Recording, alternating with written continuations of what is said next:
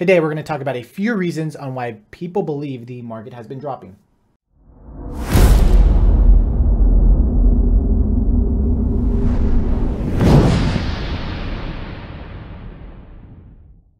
Welcome YouTube to Altcoin Picks. First, I want to say thanks to everyone who has been commenting on my videos, giving suggestions, and chatting in my Discord. Also, don't forget to check out our Twitter where we're trying to post as much as possible, our Facebook group, and our Discord, which all the links are in the description below.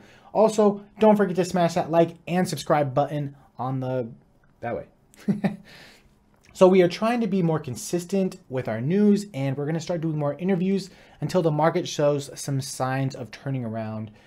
Let me know what you think. Of course, you can come and comment in the videos.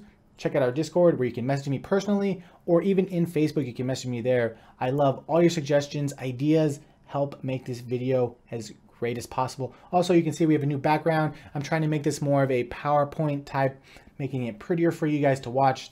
Let me know what you think. Of course, any suggestions are very much appreciated. So let's get started. So of course, like I said, this video is about speculation on why the crypto market is dropping. Well, Bitcoin has been heading down towards that $6,000 range, which many people, including one of my very good friends, Derek, who does TA, and he follows that very well, says the base is that $6,000 range. That is the floor. And if we go under that, that's bad.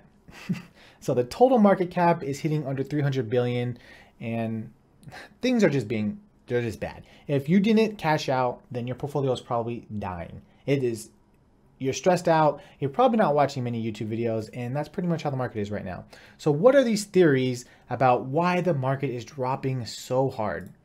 So first, we have this ICO theory, which I think people are really reaching. So one article discussed that the drop may be possible or possibly attributed to ICOs cashing out their Ethereum that they're receiving for the funding of their project. Now, I know there's a lot more ICOs that we had in 2017, but that just seems like a far-fetched reach in my opinion. So I don't really believe that one too much. The next one I want to point to, it's an article basically saying that there was a South Korean crypto exchange that was hacked on Sunday. So it's a relatively small crypto exchange in South Korea. It is one of it's very close to the top 100 exchanges in terms of trading volume, and it appears that the hacker stole around $40 million of crypto, which is meaning that we're at $1.1 billion worth of crypto being stolen by hackers in the first half of this year, which is ridiculous. Over $1 billion being hacked. So I don't know. Do you think that maybe people aren't as sure as they were, since there's just so much bad things happening like that? Now, granted, this was a very small exchange. It's not like Binance or Huobi or any of those big exchanges. I think that would really have a big blow in the crypto space. Outside of that, the article also mentions that their price may have dropped, linked to a report on Friday from the Wall Street Journal that the US regulators are investigating 4 crypto exchanges, including Bitstamp and Coinbase. So they're getting investigated for price manipulation. Now, I know we all had that Coinbase issue with Bitcoin Cash. There was a lot of speculation that there was price manipulation there. So I don't know if that is also moving the price, but it's good to watch. Watch that, see if there was anything big that could really hurt Coinbase's reputation. If so, I'm hoping not. I really think Coinbase is really good for the space. So next, let's look at Reddit.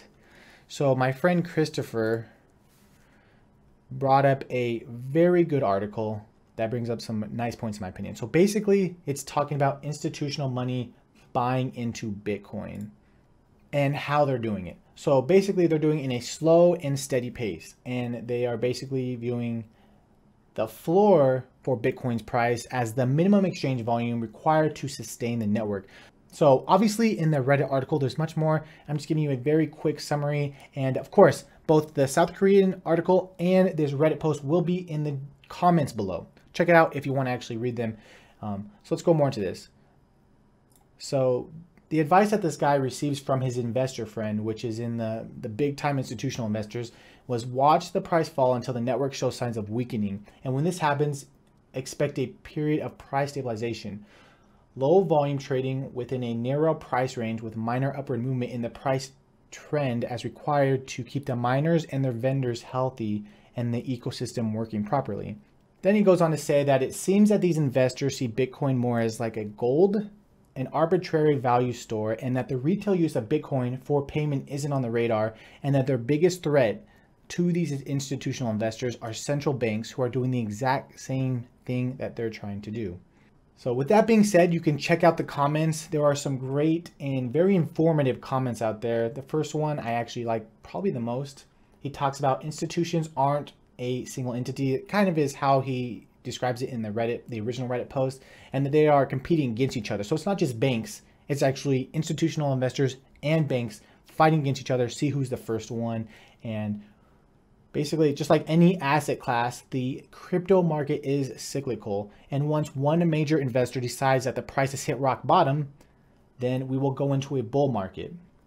And that's our market news video talking about some speculation about the drop in the crypto market. So basically a crypto exchange got hacked for $40 million. A few exchanges are being investigated and institutional money is slowly accumulating. Thanks for watching. Don't forget to smash that like and subscribe button. Links for the articles will be in the comments below. Please comment with suggestions to improve our videos. And of course, I will see you next time.